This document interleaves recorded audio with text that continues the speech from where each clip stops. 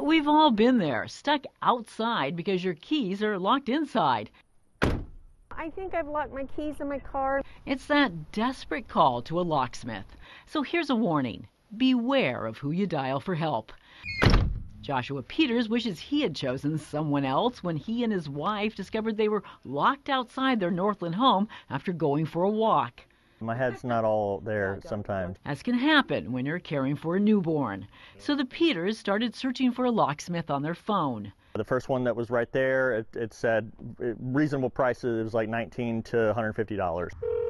They called. Within 15 minutes, they had a locksmith at their home. Peters says he made sure to ask how much the total price would be before the guy did any work. Peters agreed to the price of $208, and that's where this problem starts. He said, okay, before I go into the house, I need you to sign this document that says that this is your house. He showed me his phone, which was just a white screen with a signature line. Warning number one. After getting the door open, Peters paid the locksmith by debit card and asked for a receipt. I said, can I get a receipt? And he said, oh, you'll get one in a few minutes. And then he left. Warning number two. 10 minutes later, Peters gets a receipt, not for $208, but for $340, charging him $19.99 for the service call, $189.99 for the house lockout, another $74 labor, and $56.80 as a processing fee. You know, I was like, no, that's not going to happen. He called the locksmith company. He said the person on the phone denied ever even having sent someone to his home. They answered the phone, locksmith. And I said, what company is this? Because I was trying to find out what the website was and all the details. And she just said locksmith. And I said, okay, what company though? And she said locksmith. Well, long story short, Peters tracked down the company via his bank debit card statement and filed a complaint with the Missouri Attorney General, accusing the locksmith of fraud. The locksmith company responded, accusing Peters of lying and smearing its good name. Of course, remember, the only name they'd give Peters was locksmith. But according to the documents from the AG's office, the company goes by the names Rocket Locksmith and 24/7 Emergency Locksmith. But here's the gut punch. The Attorney General said it couldn't help Peters get his money back because he had signed a document agreeing to the price. Well, remember, the only thing Peters says he signed was that blank screen supposedly giving the locksmith permission to enter his house.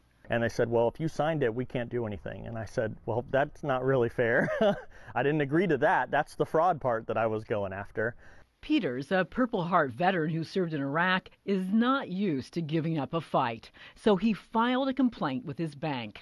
Peters lost the dispute because, again, the locksmith produced that signed document. That's when Peters called Fox 4 Problem Solvers, wanting to warn others.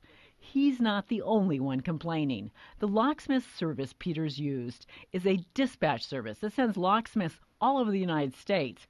And if you search online, there are lots of nearly identical complaints.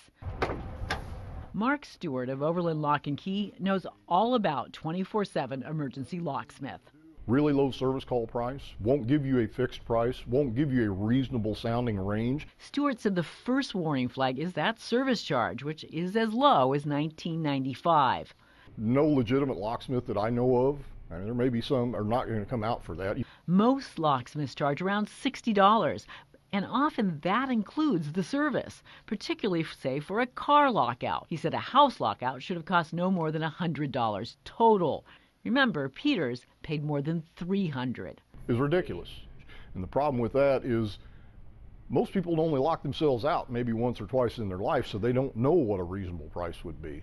Plus, Stewart said he never asked customers to sign something before entering their home or their car.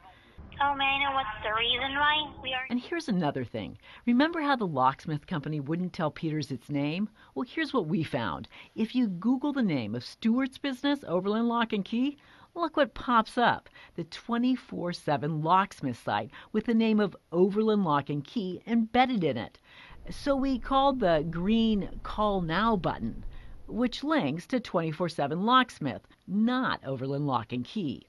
Hi, I'm calling for Overland Lock and Key. How can I help you? Oh, so this is Overland Lock and Key Locksmith? Yes, ma'am. Really? Because we're standing with somebody that's with that company. So who are you? And they hung up. So how do you protect yourself? There's only one sure way.